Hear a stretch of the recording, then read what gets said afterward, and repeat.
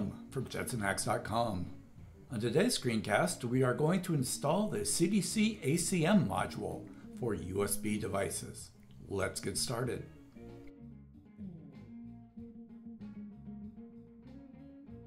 There are a lot of USB devices that report as ttyACM devices on a Linux system.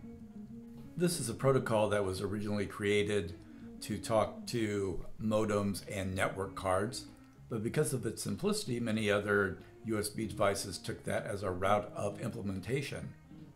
For example, today many Arduino types of devices use ACM.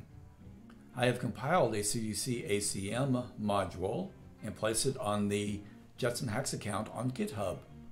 The repository is named Install ACM Module. I have a device which reports as ACM plugged into the Jetson. Let's take a look at LSMod. We do not see a ttyACM driver. We'll take a look at the device.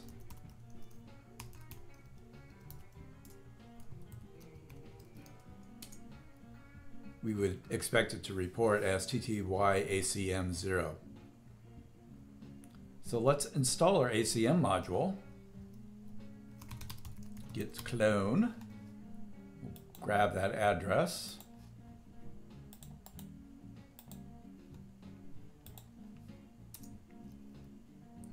Let's switch over to the repository directory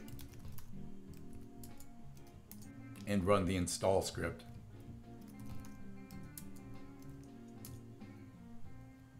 Password. Here's where the module is installed.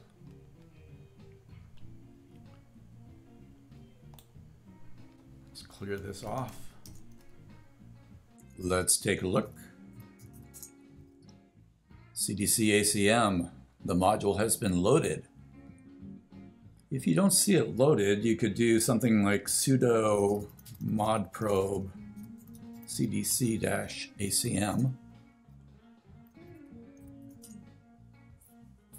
Let's take a look and see if our device is laying about.